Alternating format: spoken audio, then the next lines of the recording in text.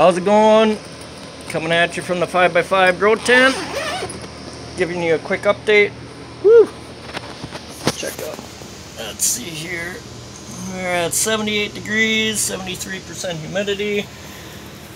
This is the Punky Lion, 100% indica. These guys got some major roots real quick. Oh, and this is my tomato. This is my mortgage lifter, my big beefsteak. And this is my bell pepper. These guys are just loving it in here.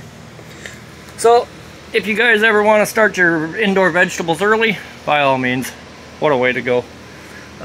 Anyway, a little less than a week ago, yeah, these guys are doing great. If you would have seen, I never thought of it. Otherwise, this is the finicky one. This is the South African KwaZulu, 100% sativa. And this is the Pinot Grande. She's taken off quite nicely. So their roots were huge, so I says heck with it. You're going into final pots. They're all photoperiod, except for, you know, my vegetables.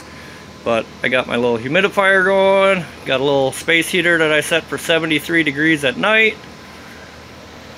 Keep this at, I turned this down to 300 watts.